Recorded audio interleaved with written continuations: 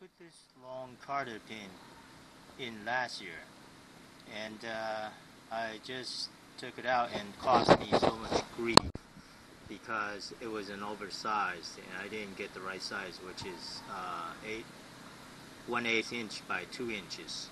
So 1/8 inch is correct. This is too long and too thick. That's why when I was trying to take it out of the castle knot, it's very difficult. It took me a long time to get it out.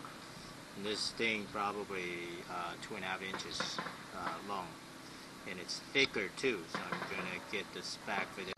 So this is the 1/8 inch by 2 inches, and this is the 5/32 inches by 2.5 inches.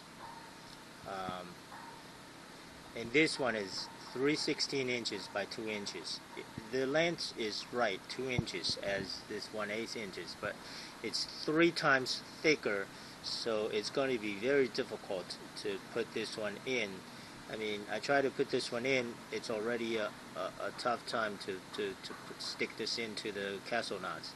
This one is even going to be harder because it's really 32 inches by 2 inches, so that's why this one is no good, this one is no good, and the only one that's good is this 1/8 inch by 2 inches cottter pin for my boat trailer, Venture boat trailer.